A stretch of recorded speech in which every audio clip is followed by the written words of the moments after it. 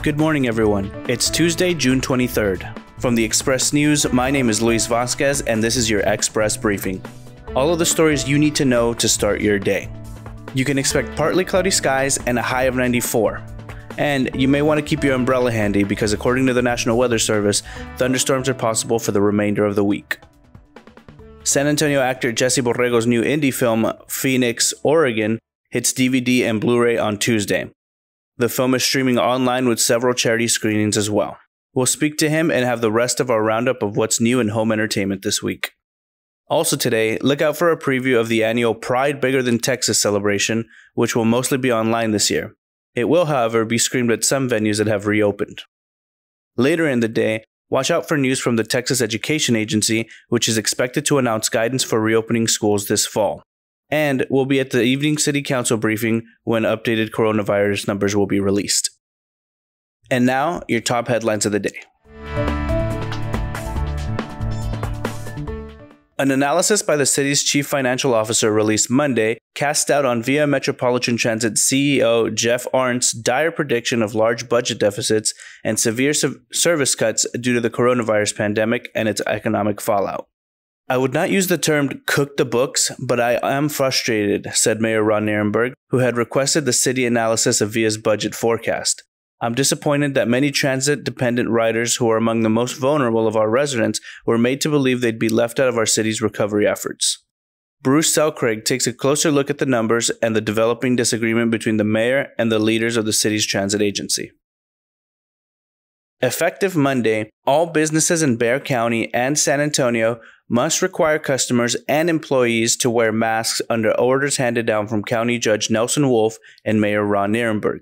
If businesses don't comply, they face fines of up to $1,000.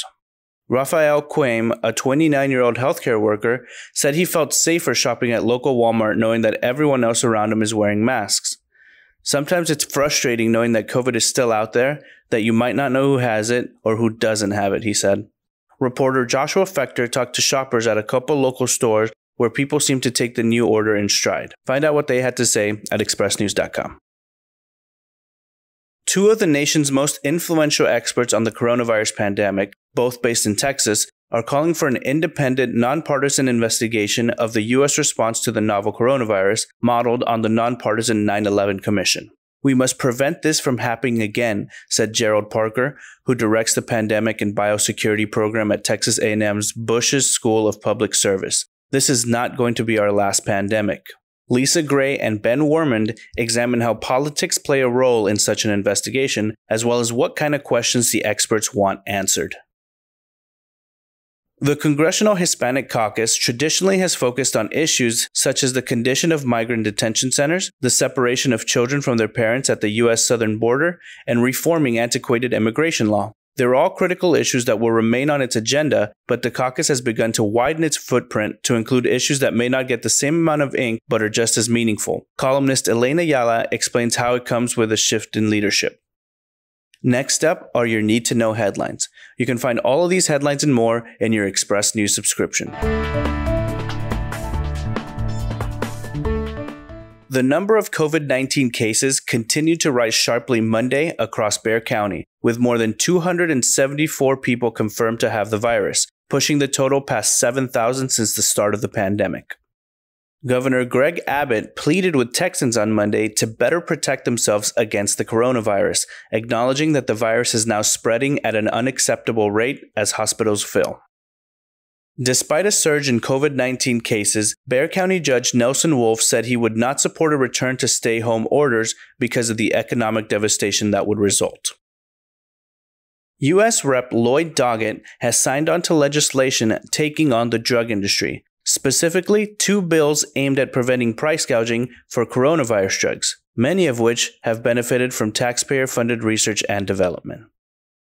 Sheriff Javier Salazar said the Bexar County Sheriff's Office will review its use of force policies following a string of high-profile police killings across the country that have reignited conversations on policing and race. The Express News editorial board writes, In revolting comments broadcast in an unedited version of a podcast, Carrie Cheshire, Vice President of Texans for Fiscal Responsibility, a project of Empowered Texans, and Tony McDonald, General Counsel of Empowered Texans, mocked Governor Greg Abbott's use of a wheelchair. The San Antonio apartment owner who locked out an estimated 50 tenants for failing to pay rent amid the coronavirus pandemic has agreed to settle a lawsuit brought on by one of those tenants. White evangelical support for President Donald Trump dropped by more than 10 percentage points the week that protests over George Floyd's killing spread across the country, according to an analysis of recent polling data.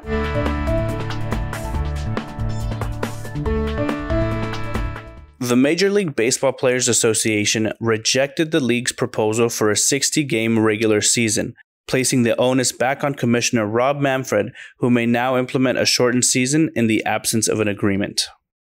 A month ago, 12-year-old Hank Harris was looking for a way to help his mother pay the bills. A lawn service, he thought, might be just the thing for an enterprising boy too young to enter the regular workplace. Vincent T. Davis tells the story of the young man's commitment and the community that helped him get his business off the ground. And now, the fun stuff.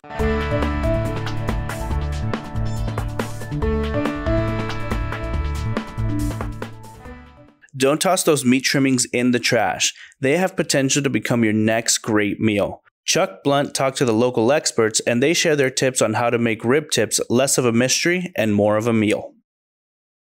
Incarnate Word football player TJ Wright and his UIW teammates have worked to lend their support to the Black Lives Matter movement. Meanwhile, Texas A&M quarterback Kellen Mond is receiving praise for his comments about a statue on campus. San Antonian Joshua Franco is scheduled to challenge title holder Andrew Maloney for a version of the WBA Super Flyweight Championship tonight. Franco's the underdog, but his trainer likes his chances.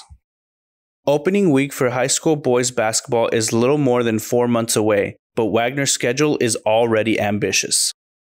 The San Antonio Area Baseball Coaches Association Senior All-Star Game will be July 2nd at Wolf Stadium. The Sub-6A game starts at 4 p.m., Class 6A at 7 p.m. Check out expressnews.com for a look at the rosters. The San Antonio Museum of Art is offering free memberships this summer to educators as a show of appreciation for their work shifting to online learning. That was your Express briefing for Tuesday, June 23rd. My name is Luis Vasquez. Consider becoming an Express News subscriber to get in-depth coverage on all the stories you heard today. Also, be sure to rate and review this podcast in your Apple Podcast app, as it really helps the show. Have a wonderful day, everyone.